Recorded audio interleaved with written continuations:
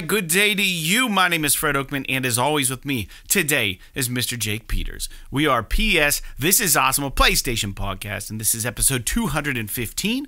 We're a show where we share our feelings about the current state of PlayStation. But before we get on with the show, I want to invite you all to subscribe to our channel on YouTube, youtube.com/PS This Is Awesome. Go visit us on Twitter at PS Is Awesome. And if you want to make fun of a trophy list on the PSN, you can find me at anchorless_81 and Mr. Jake Peters at JakeSaw01. As always, you can write us at psthisisawesome@gmail.com. And most importantly, don't forget to share the show with your friends. Make sure to leave comments. Rate our podcast as you see fit.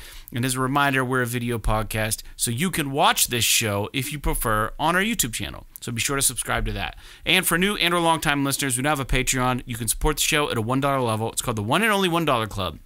Head over to www.patreon.com/PS This Is Awesome, and you can become a $1 patron and get a free die-cut vinyl sticker and a shout-out on our show. With that out of the way, Jake, before we get on with the show, I want to firstly discuss a comment that was left on our YouTube channel on episode 214. And it's the only comment we got on episode 214, and I'll read it specifically, and then we can discuss briefly before we move on to the rest of the show and maybe get some other input from the audience. But the comment simply stated, and I quote, "What a long and needy intro, ... dropped," end quote. So I guess, I don't know, we've always had this format, right, where like we talk. Now, when I was writing you about this, let me backpedal a little bit. I sent this to you, and I said, man, I guess someone wasn't happy with our intro. And I said, needy's kind of a weird word to use.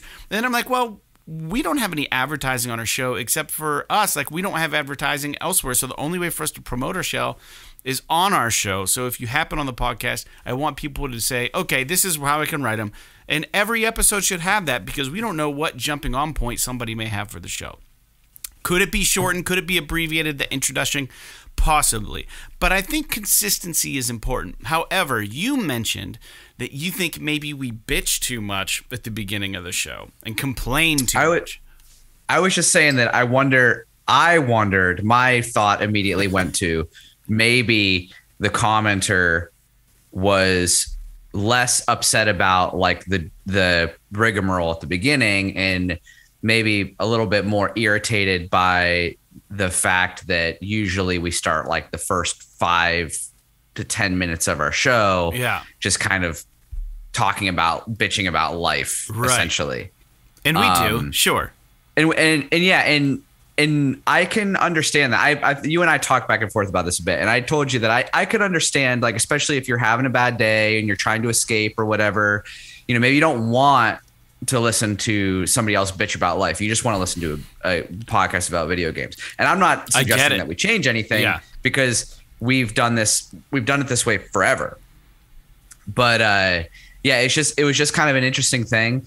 And you know, I appreciate the person writing in and commenting. I'd like a little bit more context. Yeah, me too. Maybe some specifically like what they didn't really care for. If it was more about our, you know, life stories, or if it was more about like the promotion at the beginning of the show. Self-promotion at the beginning, right? Yeah, I don't know. I mean, maybe we just need to be like, hey, you're already here. You know where to fucking find us. Here's the show. And I get that. But I don't know. It's kind of an interesting thing for sure. Well, the way that people find our show, it's going to be one of two ways, right? You're not going to stumble on the YouTube and the podcast at the same time, right? So if we're catching you on YouTube, we're telling you that we're a podcast also.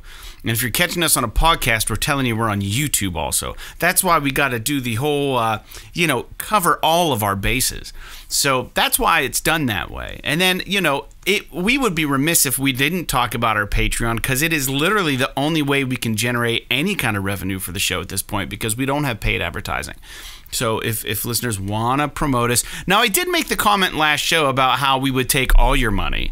Maybe they didn't like that, but I mean, if you're with us for long enough, you know who we are as people at this point. You understand our characters and not our character, but our personalities, right? You probably have learned to grow with us and feel like you might know us a little bit.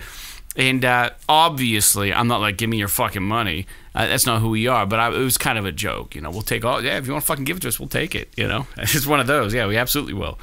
We'd appreciate it too. Obviously, we'd be grateful for it. But maybe that was the comment that threw the person off. I don't know. But I guess I'm putting it out there, and Jake, we're putting it out there to the listeners. If you would like us to jump straight to video games instead of having our kind of warm up icebreaker conversations, we could, by all means, do that. I mean, it would shorten the show at least by 10 minutes, I would imagine. But I think people like the recaps on how our lives are going. And we bring up not just personal stuff, like we talk about things that I think other people experience in life. You know what I mean? Like I feel like other people experience this kind of thing. And, it's relatable, I think. So I don't know. Yeah. Speaking of life experiences people can relate to, I went to see Alice Cooper in concert last night, which was fucking awesome. Yeah, by the I've way. seen him. I'm a huge Alice Cooper fan, and things that people can relate to. I'm not a very tall guy. I'm like 5'7" on the best day, and I'm not one of those people that say like if you're tall you shouldn't be able to be close to the stage because people behind you can't see.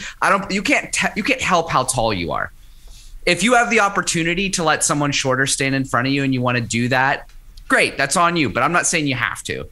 The one thing that pisses me off is people that show up to concerts and they have big fucking afros and they don't put a goddamn hat on.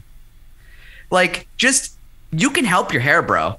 Just put a fucking hat on. You're blocking literally like 3 people behind you because they can't see around your fucking hair. So, I mean, and it was just one of these things where I was at this show and, I'm such a huge Alice Cooper fan and he's so fucking old at this point that I'm like drinking it up as much as I can because I don't know how much longer this guy's going to be alive, or at least how much longer he's going to be touring. Now, I know he said in the past that he's going to tour until he dies, blah, blah, blah. But dude, I mean, he's fucking like 70, mid 70s, like 75, you can't 76. tour with a colostomy bag. That's all I'm saying. Yeah. Yeah, it was just funny. I went to saw them in Erie last night, and it was a great show. I really enjoyed myself. I went by myself, and I don't know if you've ever gone to a concert by yourself. I really don't mind doing it. I love going. I'll be honest with you. I like going to concerts with other people, but I also love going by myself because then I can just kind of fucking let it all out. I don't have to worry about if someone else is having fun. Like if my wife is with me, like she would have gone if I'd asked her. But it's not like her bag, you know what I mean? So she wouldn't have been like really excited, I think and then I would have felt a little self-conscious. She would have liked the theatrics of it, probably. Oh yeah, no, she would have enjoyed herself, but it would have been like I mean, you know how it is. I do know how you don't want to like Yeah. overexert yourself, and then like have the person you're with be like, "What the fuck is this guy's deal?" And then like, because concerts could be a thing, emotionally. Yeah. Yeah, I don't know. But anyway, that was just a fun Does he have the song anecdote, Frankenstein? Is that Alice Cooper? That's Alice Cooper, right? Frankenstein. What's that? Feed My Frankenstein. Yeah, he opened with that song. Oh, really? It's fucking awesome. Yeah. Dude, I saw him in Clearfield, Pennsylvania. He played the county fair there years ago. I went with my father, and wow, what a great show! He was great, dude. I kid you not. Last night I think was I want to say it was the 5th time I've seen him in concert, 4th or 5th time I've seen him. And his show, dude, his band is so fucking good. Like, you ever go see like a solo artist, but they have like a backing band with them usually? It's kind of like, I guess it's kind of like the Flood with you or whatever, but like kind of, yeah. Like you ever like see a group where you're like, okay, people are here to see the guy or whatever, but you just notice as a musician how fucking good the backing band is. Yeah. Dude, it's so, I mean, it was just, I mean, and obviously, he invented shock rock. So like all the spectacle, the murder on stage and the giant like puppetry and like, the guillotine comes out on stage. I mean, he still does it all and he still sounds honestly, I don't know if this is controversial or not, but I honestly almost feel like his old voice complements his music so much better than like his young guy voice whenever he did it 50 years ago. Yeah, it's like what happened to Johnny Cash. Yeah, very similar. So it's interesting. I don't know. We don't have to, but anyway, that was just something that I did yesterday that I thought was really fun. Well, on the topic of music, I'll just throw this out there real quick. Drummer for the Foo Fighters passed away, Taylor Hawkins. What a fucking shame. Dude, fucking, oh my God, yeah. So yesterday, I was like, this is one of those sad things. About that, yeah. This is one of those things where it's like, can nothing good happen without something bad happening at the same time? Because I was in such a good mood I was tired, but I was in such a good mood on my drive home from that fucking concert. And then our buddy texted us and was just like, R.I.P. fucking Taylor Hawkins. I was like, you gotta be fucking kidding me. The dude is 50 years old. Yeah. And I don't want to speculate. I haven't looked into it too much, but it sounds like it could be he's had drug issues in the past, so it could be related to that. It sucks. Yeah. I mean, it is because like he's like, I should say now using the past tense, but he was like one of the best working live rock drummers in our time. Like, you watch that guy drum, it's so awesome. He's so good. So positive, too. Just his attitude, and he's always fucking smiling and just having a blast. And what a shame. I could honestly say that Taylor Hawkins probably was the face of drumming. Yeah. For rock and roll, dude. Like, this generation, like, for the last 20 years. Just in terms of, like, drummers who have a personality everybody knows, everybody loves, and they're also like a fucking banging drummer. The only other person I can think of is the guy from Blink-182. Yeah, Travis. You know what I'm talking about? Travis Barker. He's the only other person that I can think of that's a drummer that's not like some fucking 70-year-old drummer that like defined drumming in the 60s Buddy Rich or whoever, right? Yeah, it's not like John Bonham or something. It's like, no, like, they're like these guys they're are present, guys that are, they're alive, they're fucking doing it. Yeah, man. I mean, he wasn't even as old as my dad. Well, my dad's pretty young. The thing that's really wild about him is I mean, like, and we'll get into video games in a second because we're gonna keep this short today, but. Not the podcast, but the intro. But the thing, I just had to bring it up out of respect. But it's just like, one of those situations, and because I'm just so fucking side-railed by this, I'm just so fucking sidelined. It's such a crazy. We recorded drums today in the studio, and like, that's all we were thinking about all day. It's like, holy fuck, like that guy. But like, he visibly looked really healthy. Like, there probably wasn't an ounce of body fat on that guy. And then, not to mention, he always seemed to have a super positive attitude in everything I've seen him in. You know what I mean? He just was in that movie Studio 666 with the fucking band, which is like gonna have a terrible stain on it now because of this. Like, in the movie, spoiler, but Dave Grohl kills the whole band. So there's a scene where he fucking kills Taylor, and it's just like, this is fucking so bad now. Like, you can't enjoy that.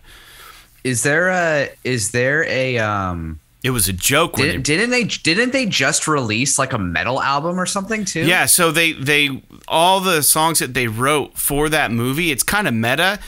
Is Dave wrote like a ton of metal songs because the story of the movie is there was like a metal band that recorded there and lived there that bad things happened to them, and it was like the album they recorded in the house, but it was like this fucking ripper. It's called like Ghost Witch or something. It's so rad.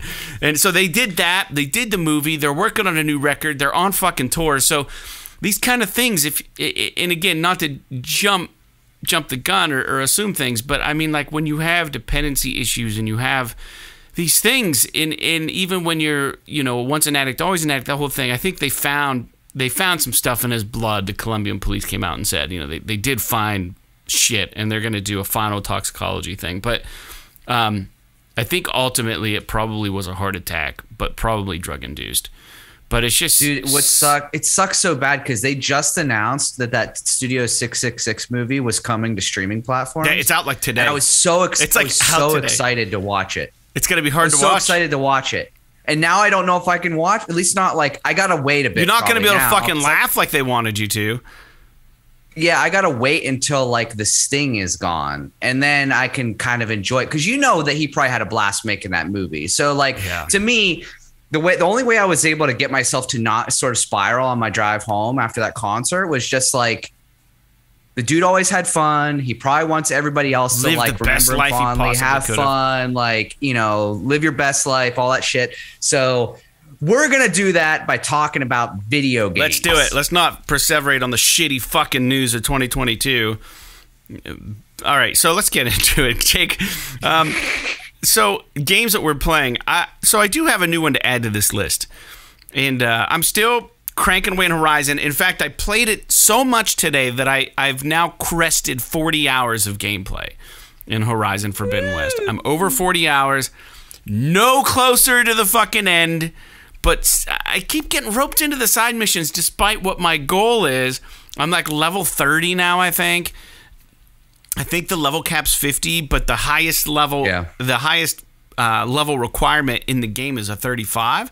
So I've got to be fucking over leveled at this point. And so I've been playing that, still enjoying it, trying to carve out time to sit down and just vacate my brain and just play the game. And then I'm playing Grand Theft Auto 5 online still, and I'm enjoying it. You know, I found good ways to make some money. I've got a meth lab. I've got, you know, you do these little runs for that, and it's fun. It's fun. It's not fantastic, but it's an easy game to jump into and out of and just fuck around in. And I love the passive mode that you can do. We talked about that on a couple episodes ago, where you don't get dicked around by all the people in the free mode. They can't touch you. And then the free PS Plus game that we got, Ghostrunner on PS5, I powered that bitch up. And let me tell you, it is a new fucking level of hard. And I've heard it's hard. I died. So they introduce you to the gameplay mechanics, and then they give you a level. And the first level, I died 96 times. It keeps track. Really? I died. The controls are kind of fucking weird to get. I died 96 times, and I'm a pretty okay gamer.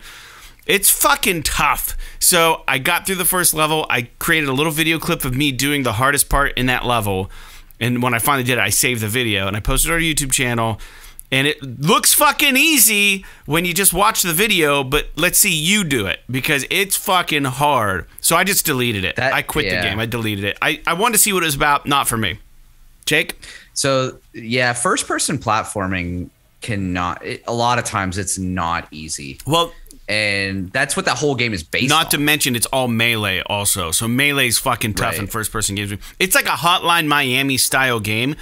Every time you get through just a little bit of the parkour shit, a voice will kick in, and it's like, you have to get to the blah, blah, blah, blah. And every time the voice kicks in, that's an autosave. And then it gives you another little chunk of the map to master. And then it's like Hotline Miami over and over and over and over and over again, the first person.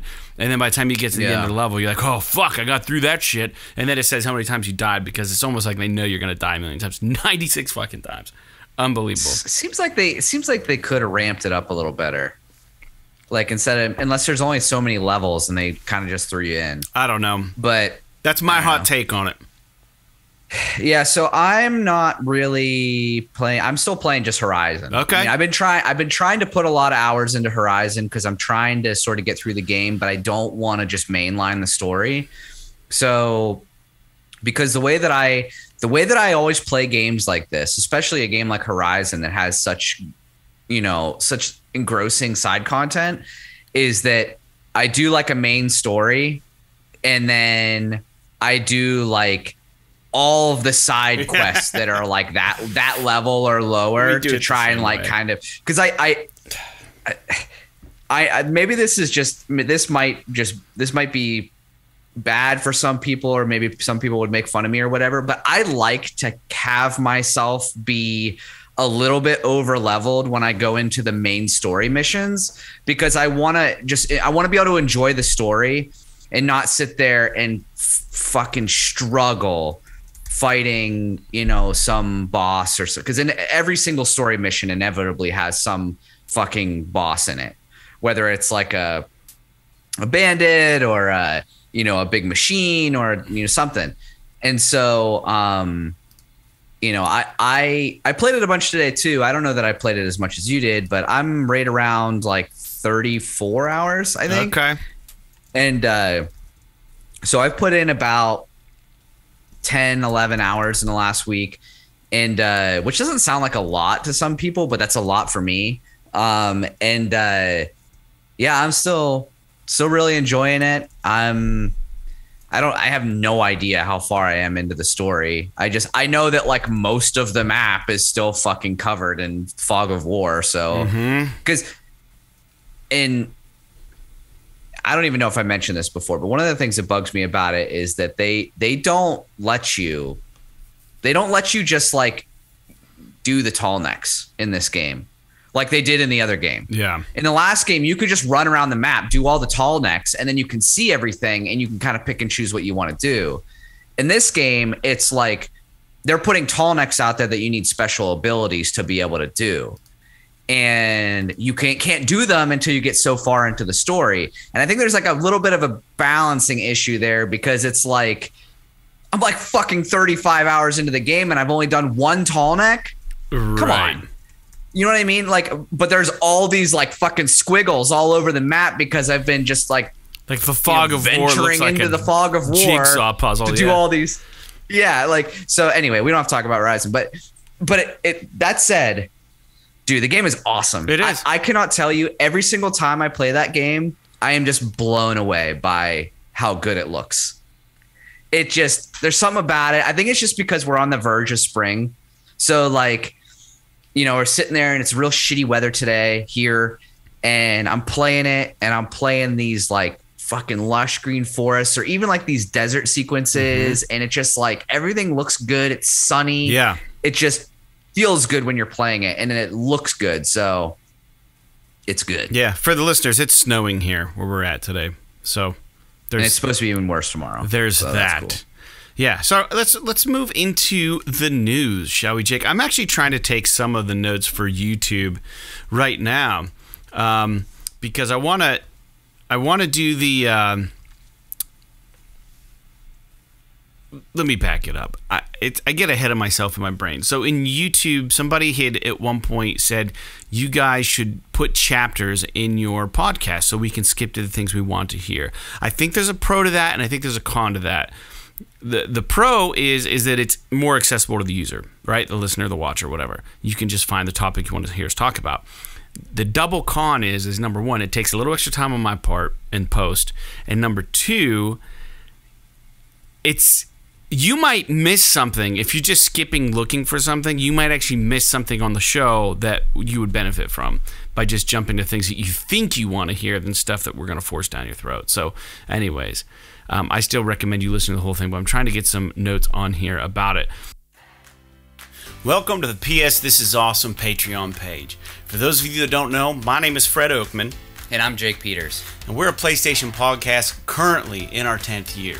Our first episode aired in July of 2012, where we discussed and speculated on the arrival of the PS4.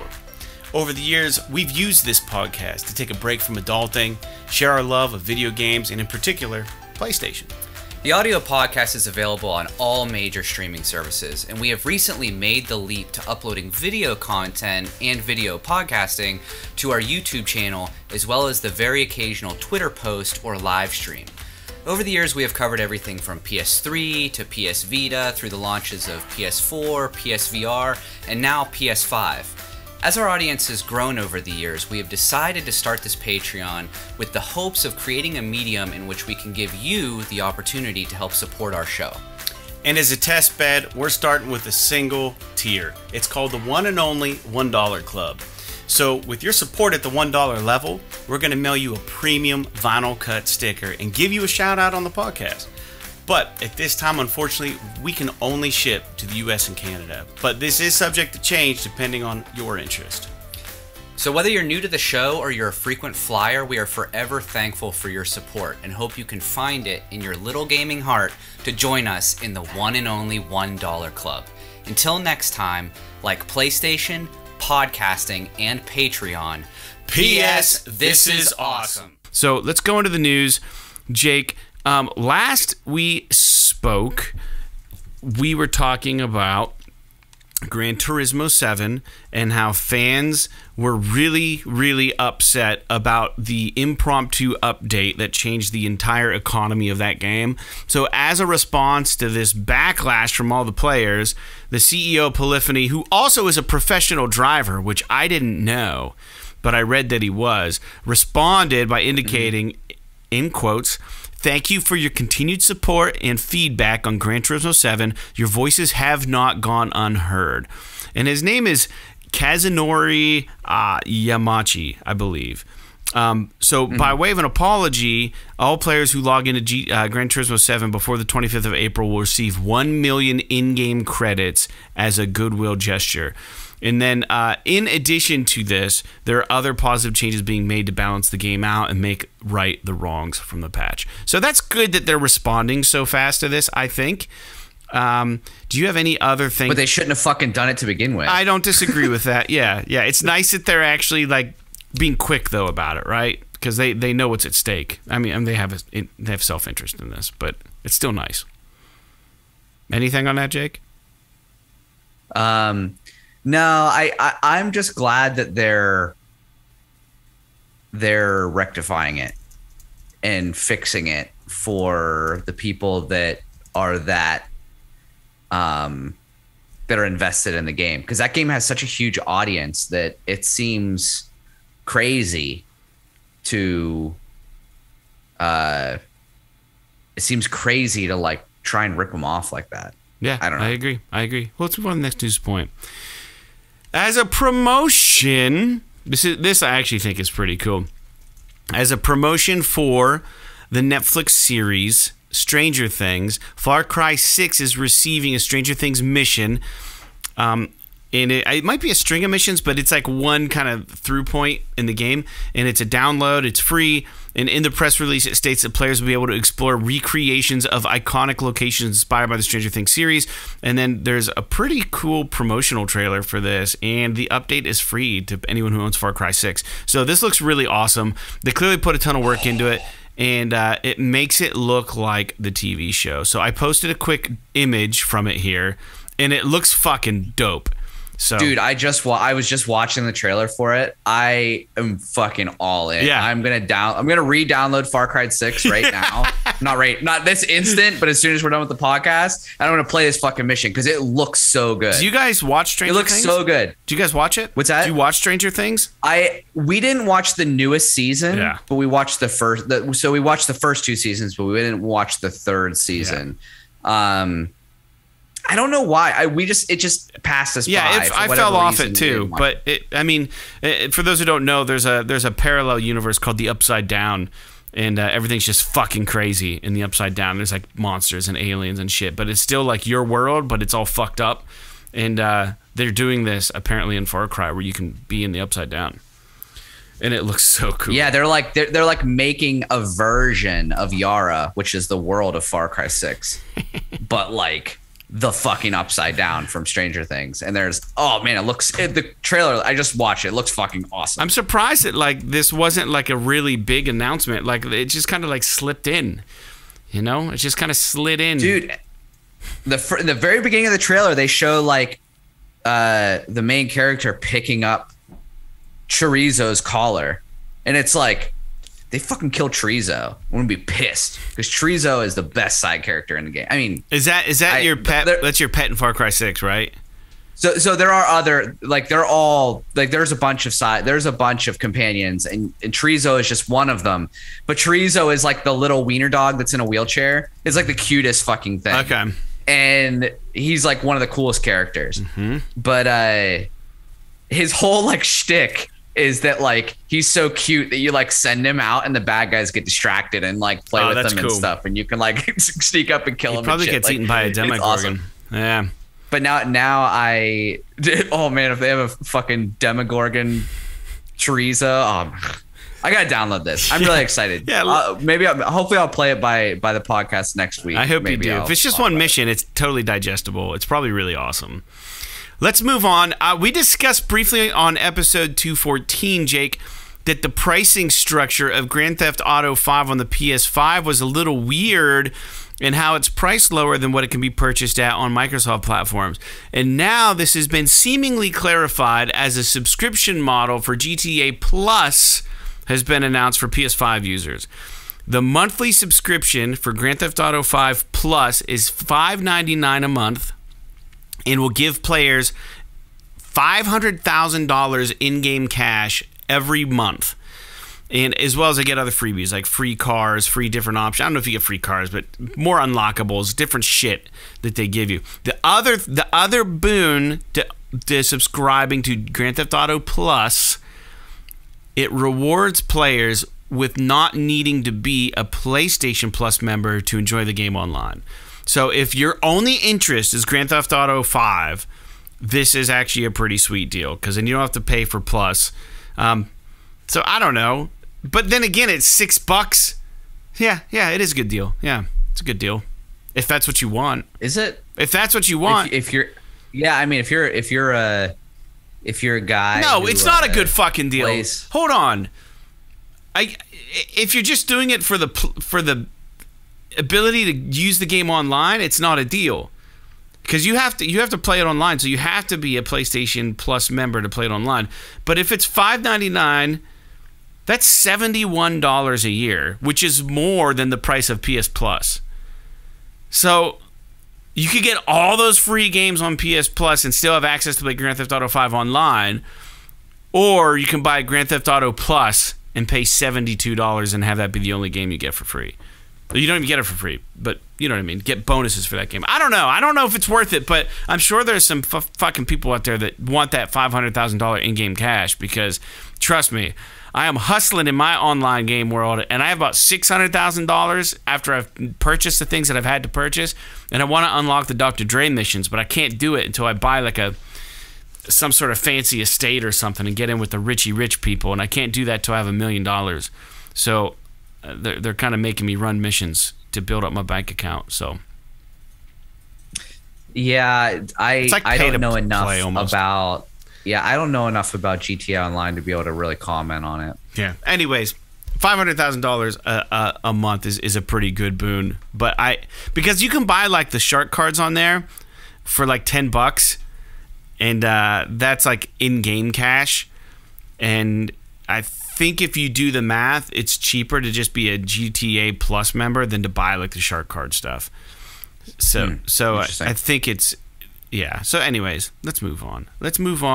We talked briefly about Moss Book 2 on the last episode of our podcast, and we're bringing up a lot of hits from the last episode, the one that made that person drop the show. But what we're seeing here is that that's a PSVR game, but apparently PSVR 2 is actually in the wild, kind of. It's been experienced and being experienced in corners of the world at GDC behind closed doors. Yes, so it's actually looks like it's probably done and made. So the interesting thing is that Sony are apparently showing this to the game developers and letting them use the unit. So they're getting hands-on experience. And with the unit, a Valve developer, I guess a long-time Valve employee, tweeted, and I put in quotes, had one of those VR moments today playing in the new PSVR 2 HMD. You know where the world just feels different when you return? So good. Thanks Shuhei Yoshida and Greg Rice for the demo and chat. And in addition, another developer from a game developer called Truant Pixel, Truant Pixel is actually working on a VR game. It's a motorcycle game called Runner, which looks fucking rad, but said that in a statement that the statement that the Valve developer made was not hyperbole. It was not hyperbolic, meaning that the immersion is so fucking good on VR 2 that when you do take the headset off, you feel like you're in another world again. So yeah, so it's really exciting news. And it's also great news that Valve is trying this headset out behind closed doors. So I think the possibility of Half-Life Alyx coming to PSVR 2 at this point is inevitable. I mean, that's pretty much the nail in the coffin for me to believe that it's going to happen. But the Runner developer also indicated that the haptics of VR 2 are way more immersive than you would actually think they'd be. And in quotes, stop sweating about the wire. It'll disappear when you start playing. So that's from a developer's point of view. Now, I don't know if they were, because they're like VIPs of Sony getting pulled in to try this, if they feel an obligation to talk positive about the headset or not. But that's what they said. And I tend to agree. Like, even with the VR1, I don't really notice the wire, with the exception of the way it hangs, and I feel it on my shoulder a little bit because I put it behind me. So it'd be cool if they have like some sort of way to keep the wire off of your body. I don't know how they would do that, you know, but there's probably a way to harness that thing so that it's not like, it doesn't feel like you have like a necklace on or something, you know? Well, I think the wire, it seems like it's going to be much less substantial in the new unit. So you probably won't notice it nearly as much. Because I did notice, like, on the old unit, the first gen VR, it, like, because it was, like, it did sometimes feel like it was pulling on you a little bit if you got wrapped around you or something. So it's, I'll be curious to see how it works out. I'm just watching a trailer for this the motorcycle runner game. Looks pretty interesting. Yeah, it's like a first. I don't know. It's like the only thing that I'm not like super stoked about is it's like a motorcycle combat game. Like, I wish it was like just a fucking motorcycle racing game. Yeah, that would be right in your. But it looks very like 80s sci-fi aesthetic, or 80s like cyberpunk kind of neon, neo, like fucking weird graphics. But it does look cool. I had never heard of that game before. It's called Runner, and they're working the cinematics look fucking dope. It looks like a VHS of like a fucking 80s anime movie or something. It's very cool. Yeah, I'm all in PSVR 2. This is good news. This is good news coming out, and it's had a lot of praise, and not just from the two people I mentioned. If you guys want to read more about the VR 2 things that are coming out, I pulled that off of pushsquare.com. And then, Jake, that game you mentioned that I may like, but you said the loading screens took forever, the Ascent, or is it Ascension? It's the Ascent, right? It's the Ascent. And the loading screens, to clarify, they took forever on like the base model Xbox One from fucking last generation. So I don't know what the loading screens are like on current gen. Yeah. Just putting that out there. Yeah, well, it got a significant boon on PS5. So much, in fact, that the developer, Curve Games, took time to talk about all the specific upgrades they've made for the PS5 version. And most of the upgrades were mostly a result of player feedback to give the game a significant quality of life upgrade. So if you're interested in that game, it sounds like it got a bit of a, I don't want to say a facelift, but it got a bit of a, not even necessarily an overhaul, some TLC to make some of the complaints. I want to look into the updates and like the actual patch list to see the patch notes to see what they did, because like I mentioned on the podcast multiple times, the game is fucking awesome. Yeah. There is just some like key things that hold it back. Like, you know, making you there's some bugginess to it. Load times took forever on the version I played. And like one of the most notable things that drives me fucking crazy is, you know, you would have to go from point A to point B to do a mission, and in the middle, when you're walking from point A to point B, there'd be a group of enemies that are way over your level. So you'd have to like fucking cheese the game to get around them just to get to the next story mission. Like, it's just very, very bad like design in that regard. But if they rectify some of that, maybe decrease the level of some of those mobs that you come across and stuff to make the game a little bit more balanced, dude, it's fucking awesome. And I really recommend that if the game like runs well on PS5 and that they did some work to the balance of it, that like I think people should play it. I don't know what it's going to cost on PS5, but I would definitely be interested in jumping back in. And it's co-op too, so if you want to play with someone else, you can play it co-op just like you can Dead Nation or any other like those Housemarque kind of top-down shooters. So pretty cool. Yeah, from what I saw, it looks really cool. So that's coming out this week. And then moving forward, I don't know if you read this, but there's a lot of talk buzzing about how Ubisoft had been or is prepping a monumental showcase Jake. It's going to feature 20 plus games, and the rumor comes way of a Push Square article where they cite Tom Henderson, who works at Xfire or writes for Xfire.com, as a source. Apparently, he breaks news here and there. And some of the alleged titles that are going to be featured on the unannounced showcase. Allegedly, again, there's a lot of maybes on this little news point, but it is kind of exciting because I forgot about some of these. Skull and Bones. There's a new Avatar game. There's a sequel to Immortals Phoenix Rising in the works. Assassin's Creed Rift. Prince of Persia, both that remake of Sands of Time and a new title. Maybe a fresh glimpse of Beyond Good and Evil 2. The Division Heartland and a Division mobile game. Looks at the Splinter Cell remake, just to name a few. So that's going to be an awesome showcase if and when that happens. That's a lot of awesome shit. Dude, I can tell you, I give a shit about exactly 2.5 things on this list. I think it all looks great. Number one, fucking Immortals sequel, because I've talked nonstop on the show about how much I fucking love Immortals Phoenix Rising. 2 is the Splinter Cell remake. I really want to see what's going on with that and get a really good idea of what it's going to look like going forward. No interest in Division Heartland? Well, that's the half. That's the half, as I am really interested in the Division Heartland. Because it's supposed to be like a free-to-play thing or something. So there's always baggage with games like that. So and it's Ubisoft. I would love for there to be like a free-to-play Division game that's just like the Division 2, but I don't have to fucking pay for it. Done right. But you know that it's not going to be that. I hope that's true, but I don't know.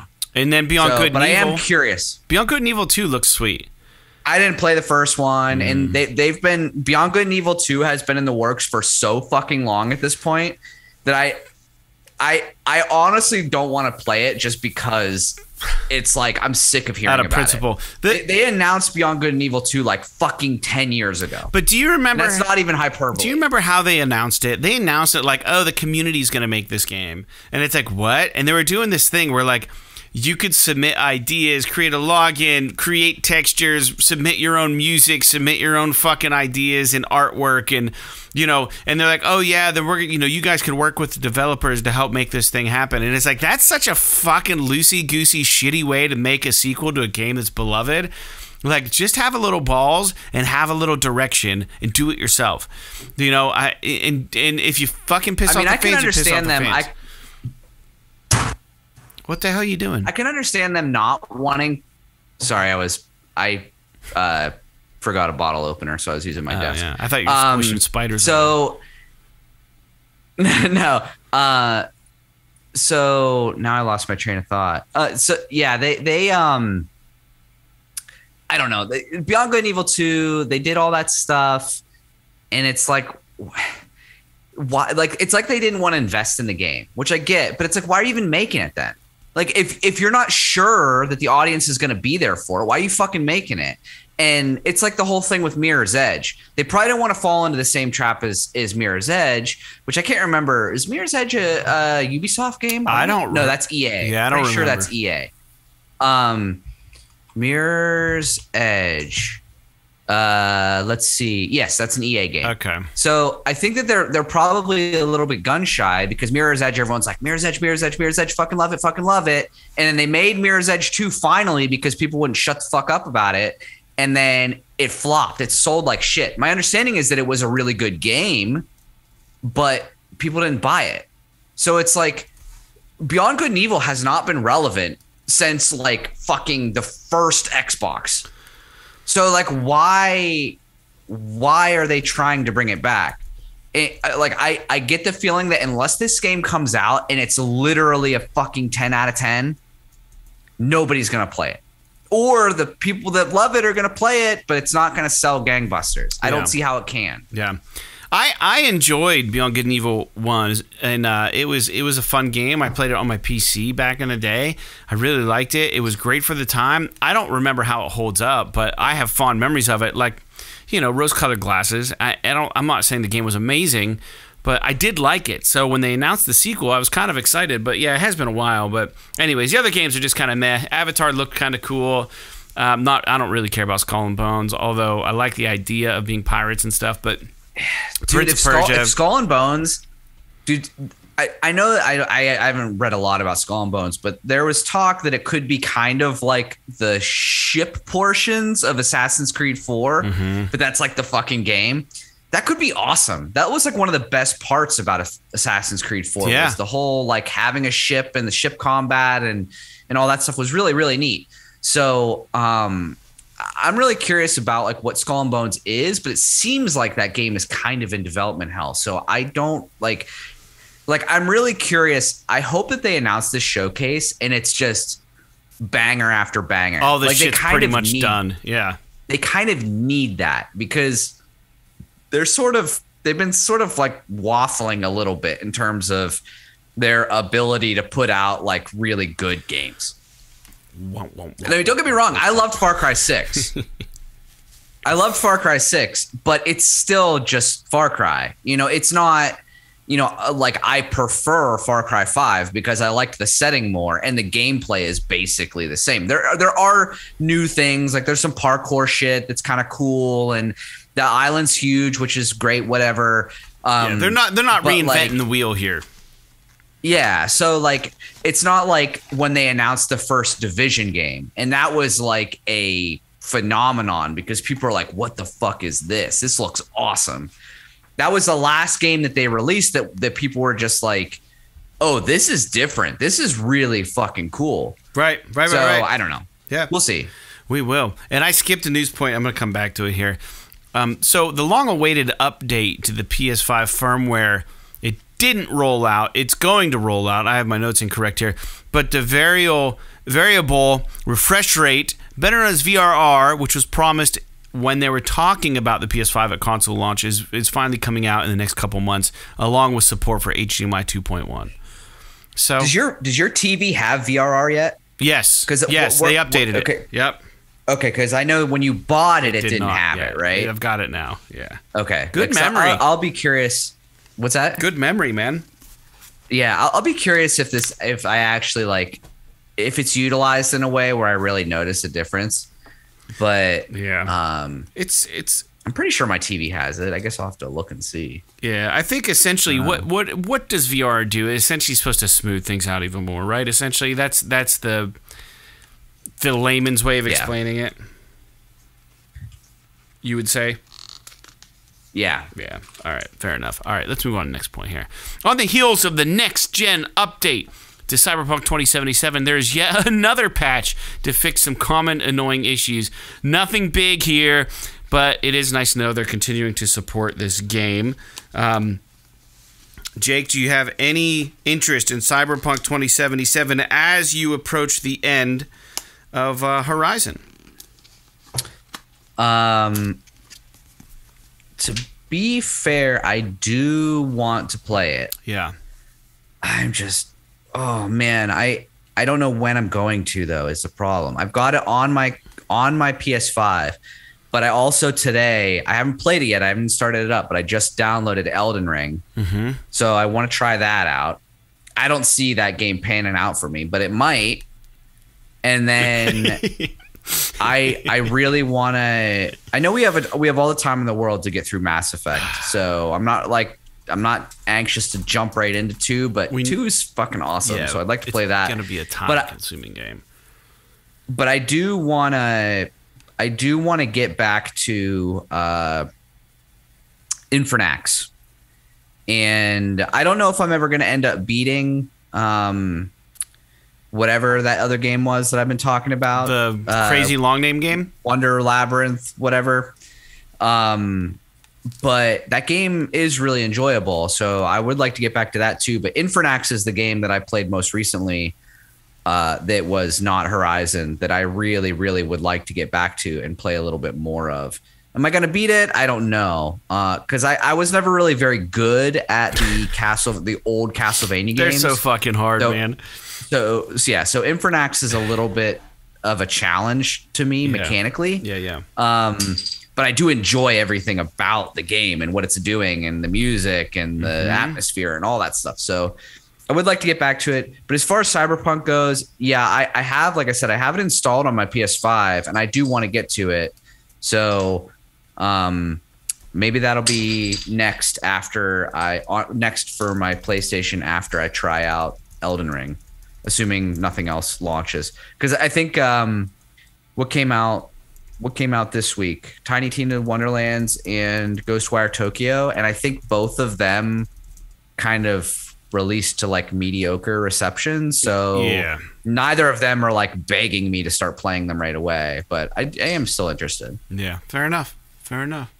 Hey, so while we're on the news talking about CD Projekt Red, there's some notable things to bring up here. They've announced they are working on a new Witcher title, and everyone jumped to conclusions saying, oh, it's Witcher 4, it's Witcher 4. But then they kind of got back on the horn on Twitter, and they were like, they clarified they never said it was actually The Witcher 4. It's like a new saga in the Witcher universe, it sounds like. Maybe not following Geralt. My guess is that you're Ciri, would be my guess, that you play Ciri the whole way, because you do get to play Ciri in The Witcher 3. My guess is that it's Ciri-based. But they are using Unreal Engine 5 for The Witcher, the new Witcher game. So I can only fucking imagine the eye candy that this game is going to be if they do it right. And instantly, when this was announced, everybody forgot about the shit show that Cyberpunk 2077 was. Like, all they had to say was, we're working on a Witcher game, and everyone's like, oh, I can't fucking wait, this is amazing. You know, and instantly, they are, boom, they are absolutely... What is the word? Absolved of all of their wrongdoings with Cyberpunk 2077. Dude, what pisses me off about this too is that nobody remembers that The Witcher 3 was a fucking mess when it launched. Yeah, it was pretty bad. Maybe not quite as bad as Cyberpunk was, but it was really bad when it launched. The only reason nobody remembers this is because nobody fucking played it until after it was fixed. And yeah. So it got that boon from the show and all this stuff, and nobody played The Witcher 3 until after it was fixed. So everyone's like, The Witcher 3 is great, The Witcher 3 is great, The Witcher 3 is great. And then, you know, I am still not convinced that CD Projekt Red can release a new game that is not broken. So until they do that, I am going to assume that whatever they release, I'm not going to play right away because it's going to be broken at launch. So I know that's very cynical of me, but they just haven't shown me anything otherwise. And this new Witcher game, I hope they learn their lesson. But for all we know, it could be like another fucking Gwent game. Or it could be like it could be, dude, it could be something crazy, which would, to me, would be cool.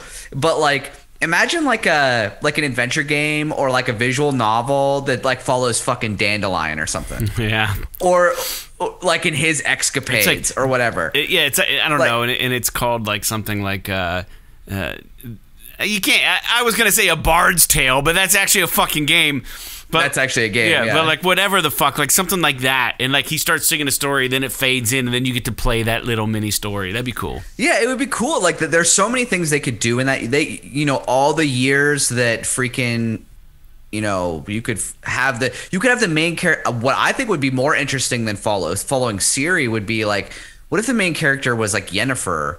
Or Triss, like Triss, like one of the, like, instead of it being like a sword character, what if it's like a mage character, where like the whole thing is all based around magic and like I'm sorry, I don't remember the names, but like the school, like the mage school that all these Kaer Morhen, or you mean not Kaer Morhen, the other place? Yeah, I can't remember the name of it off the top of my head, but the place where like they make all of the fucking wizards and witches and shit. But like, it could be pretty neat, and I think that would be kind of cool. So in the fact that they came out and like freaking checked everybody's expectations on this tells me that it's probably not Witcher 4. But maybe it's like, oh well, we were just saying that because now we're gonna actually surprise them with The Witcher 4, and it's gonna be, you know, Geralt again. It's gonna be The Witcher 2077. The Witcher. Cyber Witcher 2077. Yeah. It would be. I mean, I'll be honest. Like, I'm not the biggest. I like The Witcher, but I like The Witcher the franchise, but I don't think that Geralt is that compelling of a character. I love him. It's everybody that surrounds him. It's the whole thing, the whole kit and caboodle. But like the reason why Geralt is interesting is because of his interactions with Jaskier, or Dandelion as he's called in the games. It's because of his interactions with fucking Yennefer and, you know, the other characters in the world. It's not necessarily that, like, if there was a game where you were literally just following Geralt around doing like hunting shit, but like he wasn't actually interacting with any of these other characters, he would be a pretty fucking boring character. Yeah. So, but that's a little bit of a digression on my part. Fair enough. But if it is a new Witcher game, I'm interested, as long as it's not something that's like a genre that's out of my wheelhouse. I would definitely be interested. I think it's going to be just like The Witcher 3 because it was so successful. It's going to be like The Witcher, the series story, or the, you know, whatever the fuck they want to call it, like Frost pendant or something. Because they released like an image. It was like the Witcher medallion, Geralt's like wolf medallion in like snow, and there was like blood on it. It's gonna be like blood on the snow. What if Geralt's dead? It's like a freaking spoiler. I think he dies in the books. I don't know, but I'm pretty sure he does. What's that Gotham Knights? They pull like a fucking Gotham Knights, and they're like, "Oh, Geralt's dead, and now it's up to fucking Ciri to save the universe from the Wild Hunt's bullshit, you know, neighbor or whatever." So like, I don't know. It could be cool. The world of The Witcher is really fun. So like, yeah. I'm interested. Dude, they just build very, very awesome worlds immersive. To be in. Yeah. Cool. So like I'm really, honestly, that's what I'm more interested than anything. They could have the freaking main character be a 2x4, but if I'm walking around, you know, or like, you know, bouncing around as a 2x4 in this immersive world that is The Witcher or something like The Witcher, you know, it's a great game in my opinion, assuming it's not technically broken. Fair enough. So I wanted to touch, since we're talking on Witcher, and everybody knows I'm a really big fan of The Witcher and The Witcher 3 Wild Hunt. There was like some developers at CD Projekt Red had like alluded to that there was like a Easter egg in this game that nobody had found yet, and this one YouTube guy found it. So there was DLC for The Witcher, free DLC that come out. Some was free and some was, this was paid. It was Blood and Wine. And there was a side quest in Blood and Wine. And what happened in this is, like, there was a woman who was cursed. She has a curse on her.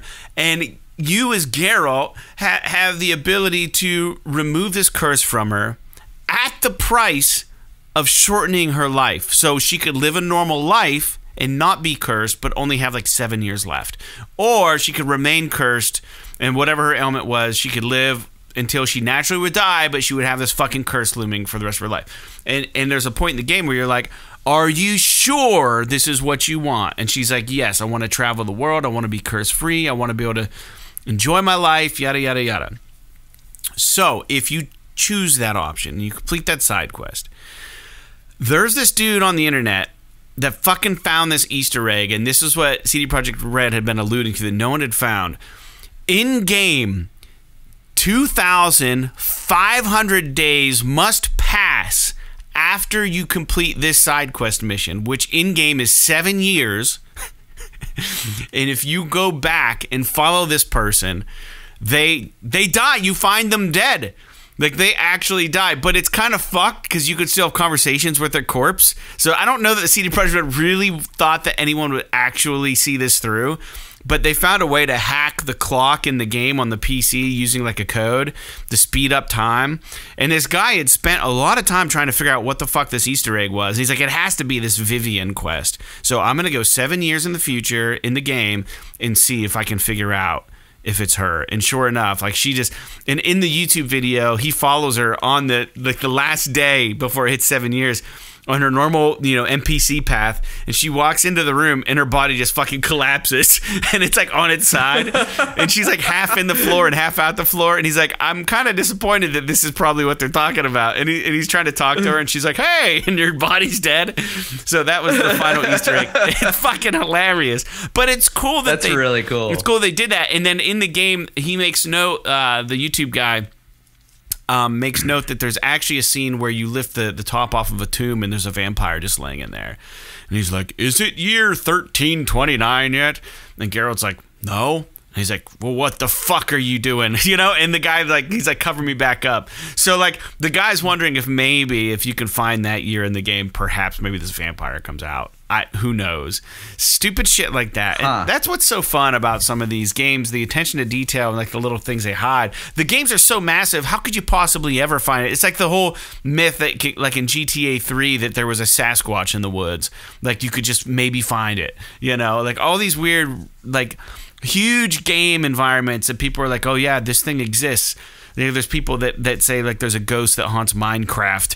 And like there's, all these weird spooky things, there's tons of Easter eggs in Red Dead Redemption, like aliens and fucking crazy shit that like ghosts in the woods that you can just stumble on, which will scare the shit out of you. But these huge open world games, there's a lot of cool hidden shit, but that was the last thing to be discovered per the developer in The Witcher 3. So that game is now 100%, I don't know, experienced. So discovered. Yeah, so fucking great. That's cool. I mean, The Witcher 3 was one of those games, kind of like, I don't know why, but like Skyrim, I never got overwhelmed in Skyrim. Anytime I found a place that I'd never been before, I was always super pumped about it.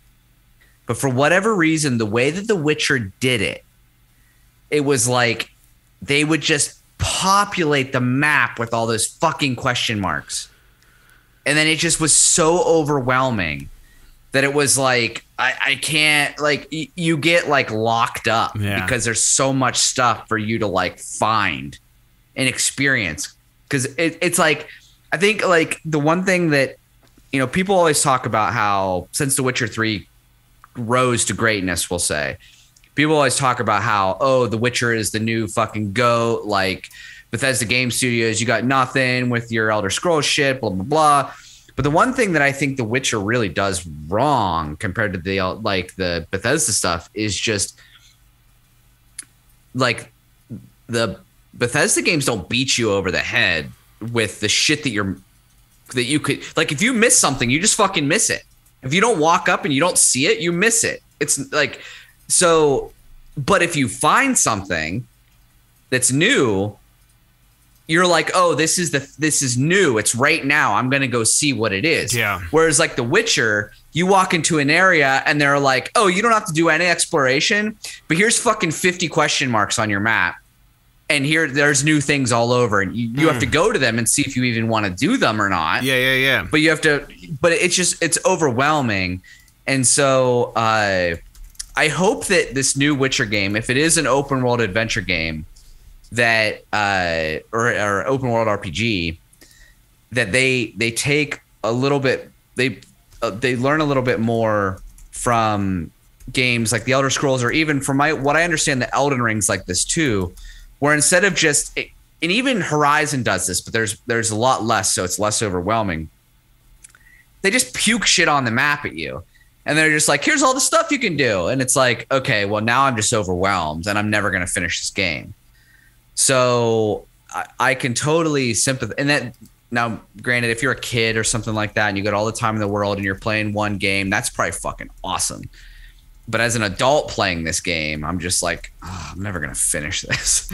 So I get it. Yeah. I think part of that's cool. It's cool that they're putting these Easter eggs in. Like, I love story. I'm never going to find this shit, but I love reading stories about people finding Easter eggs in games. I think it's really cool. It is really cool. And the thing about The Witcher that was always so compelling with me was like every single of those question marks you're talking about, they seemed relevant. Like they weren't just random fucking fetch quests, man. Like they were legit mini quests and always interesting. Every single one was interesting. And, oh yeah, and you could fail them, and then definitely. if you failed them, you couldn't revisit them. Like if you had like a mission, like, oh, go do this, go defeat this thing, or do whatever. If you fucked something up, and the thing got away, or maybe it's a decision tree thing where you have an option to kill a monster or save a monster. You can't go back and change it. Like so, and then it's just like the side quest was done. You either failed it or you completed it. And it was like, there you go. So some of those side quests could be failed, but never replayed on a playthrough, which gave them, raised the ante a little bit on them. You know what I mean? It gave them like some meaning. I don't know. It wasn't just like it felt more immersive to me. But anyways, let's talk about the last point of news. And I don't even know that it's even worth mentioning. It is worth mentioning, but I don't know what it means. Closing news point, because we have no idea what this studio is doing, as far as I know, or what they're capable of. Sony acquired Haven Studios, which is being led by Jade Raymond, and Sony announced a partnership last year with Haven Studios, but they have recently gone all in to add Haven Studios to their PlayStation Studios lineup. I don't know why the fuck they bought this studio. What do they do? They haven't shown anything. I do not understand it. The studio is less than a year old, or maybe it's a year old. They can't have anything of value to show. So unless they made a prototype of a game and Sony is like, that is the coolest fucking thing I've ever seen, we need to lock you down ASAP. Why?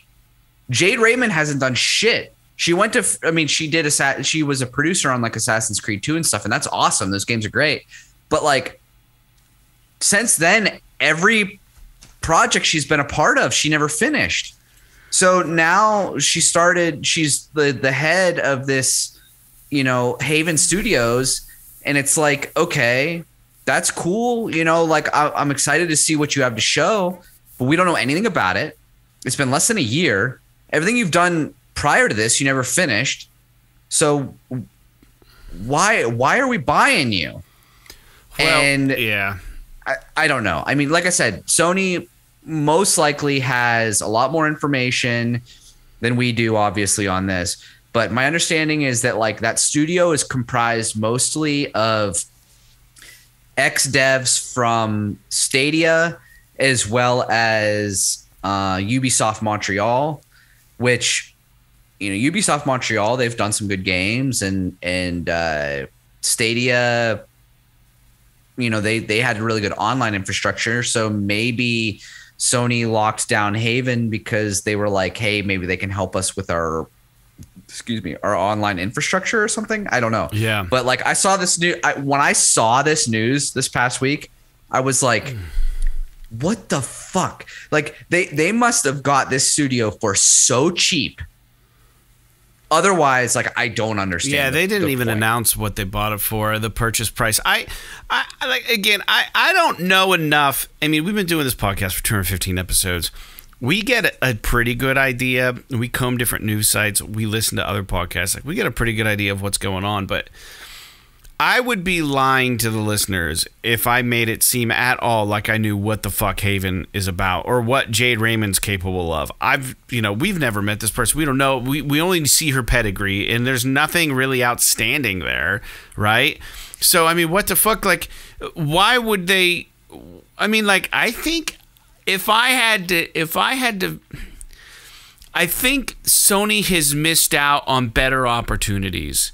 So it's weird to me that they're pulling the plug on a studio that has no pedigree, and a studio that hasn't shown like Supermassive Games. I think would have been probably a pretty good pick for them. I think there's some other games that the Sony studios rather that they could have maybe acquired at a pretty fair price. That seem to have teeth, that seem to have creative talent and seem to have their ear to the ground, that are doing interesting things. Now, maybe not all the games have been critical successes, but they are clearly talented. And I think Supermassive is one of them. I just don't understand why they haven't, why Haven over some of these other obvious options, it has to be, like you said, either because of price or because they have a clear vision for that studio and they know who's working there and they know what they're capable of and they just trust it. Or maybe the third option is, dude, I'm in the music business. There are plenty of people who are successful in the music business who flat out fucking suck just because they have the gift of gab and they can just talk. They run a good game with their mouth, right? So, I mean, maybe this studio is saying all the right things and they look really appealing, but... Or maybe they're saying all the right things and they are. I don't know. So I will say that I've been reading a little bit more about it, and it does seem like, I mean, maybe they're just excited about what Haven's doing. Because, so Herman Hulst came out and said... basically, he said that excuse me, the experience that the shared experience, work experience that the studio has had, like all the people that came in to that studio or whatever, has allowed them to get a pretty fast start on whatever it is that they're making. But Herman Hulst came out and said, quote, "We could have carried on in the capacity of being an external development partner, but what Haven has created is so exciting for us. There is just a desire to deepen that relationship. We are very impressed. We have been very impressed with how Haven is coming together. It is just easier for us to invest in the team and game more deeply this way. It is a testament to the fact that we have been very impressed with the progress that Haven has made. They're actually exceeding a lot of plans, including in terms of time, which rarely happens in game development. So let me tell you. So we thought, let's invest deeply and do this properly." So it seems like, according to that statement, that at least in terms of like what Herman Hulst is saying, that Sony is really impressed with what they've been able to put together in the last year. And if that is true, then I am actually really excited, because I would love to see a team that is just really agile and quick on their feet and can turn around AAA development really quickly, because you don't see that very much in this industry. Well, thanks for sharing that. It's interesting. I who fucking knows? I mean, I think that's fine. You know, I mean, if Haven has somehow managed to capture lightning in a bottle here, then by all means, let's scoop it up. You know, I'm not faulting Sony for buying the studio. I just don't understand it. So I guess that maybe clarifies things a little bit, as ambiguously as possible.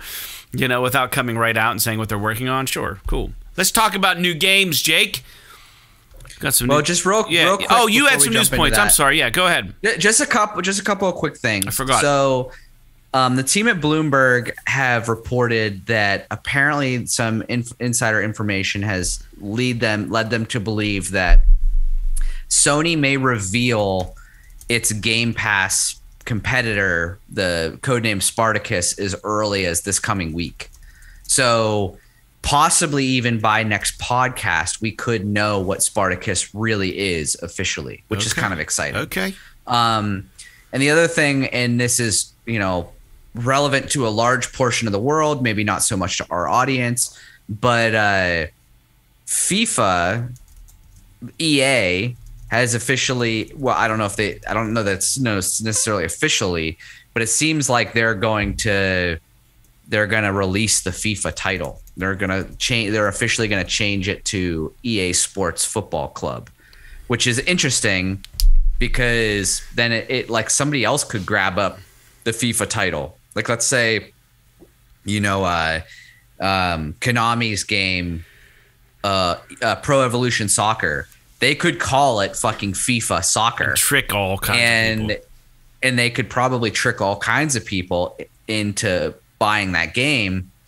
But I'm not surprised EA is doing this. I think what I read is that FIFA, the organization, not the game, wanted EA to pay them something insane, like $400 million to be able to renew the license, to be able to use the FIFA name. Just for their the title, game. Nothing else, right?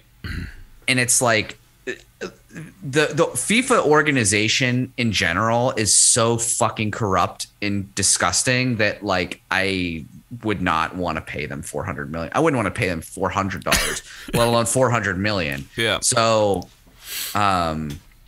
I don't know. It's just it's like I said, it's not dire news for our audience, but it is kind of interesting. It is interesting. I don't know what to make of that. I mean, it'd be like I always try to like harken back to like what that would mean in the music business. That would be like if I don't know, if what's like a band that's really big right now? Like Imagine Dragons gave up their name, and then I could But they were the same band. Yeah, and I could rebrand One of My Land and call us Imagine Dragons and be like, yeah, I play in Imagine Dragons. We're looking for a show. Like, yeah, and just fucking play these huge venues, and we wouldn't be them. It is weird because EA Sports soccer game has been called FIFA for literally 30 years. So the fact that they're all of a sudden no longer going to be FIFA soccer, I mean, that's pretty wild if you think about it. I mean, I don't think they need it. Yeah, they might have a year or two where they have decreased sales because some people get tricked. But the way the internet works, information travels so fast that within the first year, people will have adjusted. And they'll be back to playing EA Sports Football Club or whatever the fuck it's going to be called. Yeah. So, but it is really bizarre, like you say. I don't know why I used Imagine Dragons. I should have said like Megadeth or Metallica or something. But I was trying to think of like a band that everyone listening would have heard of. And yeah. Anyways, let's move forward. New games, Jake. March 22nd, which is come and gone. Shantae and the Seven Sisters on PS5, PS4. March 23rd, we got Richie's Nightmare. Shadow Point on PSVR, The Pizza Delivery Boy Who Saved the World, PS5, PS4, Thunder Kid, Hunt for the Robot Emperor, PS5, PS4, March 24th, Relayer, PS5, PS4, it's all about laying bricks apparently, and then the Ascent PS5, I'm kidding about that, the Ascent PS5, PS4, and then March 25th, Ghostwire Tokyo, which I hear is doing pretty well, mid-70s, high 70s on Metacritic right now. And Tiny Tina's Wonderlands, which was in your field of vision, Jake, PS5, PS4. Mm-hmm. So it's really all there is, everybody listening. We're at about a little more than an hour. But please don't forget to write us. Let us know if we should slow down the intro as far as peel back on personal discussions. Like, for instance, maybe we didn't have to talk about the Foo Fighters drummer passing away or about the Alice Cooper concert or about the random YouTube comment we got, but that was kind of necessary. But anyways, let us know if you like the banter at the beginning of the show. Shoot us a quick line, tag us on Twitter, write us at psthisisawesome@gmail.com. Let us know your opinion. We'll listen, but ultimately we're going to do what we want to do. But I don't know. I think that's all I've got today. It's Saturday. It's snowing. It's March. I can't wait. I'm still working on taxes, so I got to get back to that. Mr. Peters, do you have anything left that you would like to add for the listeners? I want it to be fucking summertime. Other than that, there's a lot of good games to play this year. So I apologize that every fucking game that's coming out is like a 50 to 70 hour experience, and I can't just like play a bunch of games and talk about them on the podcast. But I really don't want to like split my time and then end up not enjoying a game like Horizon Zero Dawn, which comes out once every 5 years. So, or Horizon Forbidden West, I'm sorry. Mm-hmm. So I apologize that we're not covering more games right now. Yeah. But I do intend on playing mostly new games this year, with the exception of Mass Effect, as we've discussed in the past, Mass Effect 2, just because we want to do that series, which I think is going to be totally worthwhile. So, if there is a game that you guys want us to check out, then feel free to kind of push that along, and we'll try to get to it when we can. But just let you know that we're trying to play as much as we can. It's just this is not our full-time job. Just so look at our fucking faces. Hard for me to play look at our faces. If they don't say enough, I don't know what else does. Yeah, we're tired. We're working full-time gigs. We're playing gigs. And we're doing podcasts. We're writing. I'm recording albums. I have 40-plus hours in Horizon, listeners. How many hours do you guys have? I've managed to squeak in 40 hours, which is pretty good considering my crazy schedule. So we are going to get through it. And as Jake was saying, I do apologize. I wish the Horizon was a little more condensed. It's a very large game. I kind of wanted it to be like a 40-hour game, but I realize I'm nowhere near the end. I'll say this. I don't wish it was smaller. I wish I had the ability to play more than one game at a time. If I could play Horizon and something else, and we could talk about 3 or 4 different games at once, that would be awesome. But I can't split my attention, because as soon as I start playing something else at the same time, unless it's a completely different genre and I can bounce back and forth easily, one of them is going to get left in the dust. And I really don't want that to happen to Horizon. It would be a shame for that game to disappear. So just saying. It's worthy of our attention. I'm glad we both ponied up and bought it, and I paid more for it than I needed to. But I think that, 100% I agree, man. I think we just need to get through this game, do our spoiler cast, and move on to the next, whatever that might be. I let the listeners know about Ghostrunner. I wanted to just try it because I had installed it. Like I said, it's way too fucking difficult for me. But in GTA 5, I'm dabbling in there when I don't have enough time to sit down. And if I can't devote an hour to playing games, I'm not powering up Horizon. I'm just not going to do it, because by the time I get into a side quest or a main mission or something, that game requires more than an hour of my time per play. It just does, the way that a game is. Like, you can't play that game, because if you run into some random fucking machines, like, those battles sometimes take 10 minutes. So, I mean, you need an hour of your schedule set aside to play Horizon and make any progress on it.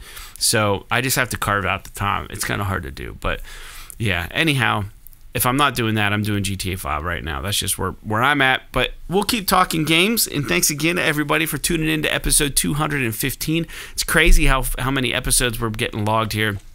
If you guys want to see that crazy run of Ghostrunner that I did, I make it look incredibly easy. And it took me 96 tries. So, anyways... I was about ready to throw my fucking controller. The good thing is, real quick, with Ghostrunner, is when you die, it boots right the fuck back up. There's no, like, load. You're just back to it. That's good. Yeah, so they do that right at least. But Jesus, I had no idea I died so many times. All right, I'm done talking. Thanks for tuning in to episode 215 of PS This Is Awesome. We'll be back next week to talk more PlayStation news and games with you. Maybe we'll have some news about the Spartacus. Maybe we'll have some more news about The Witcher. Maybe we'll have some more news about VR2. Maybe we'll have more news about Ubisoft Showcase.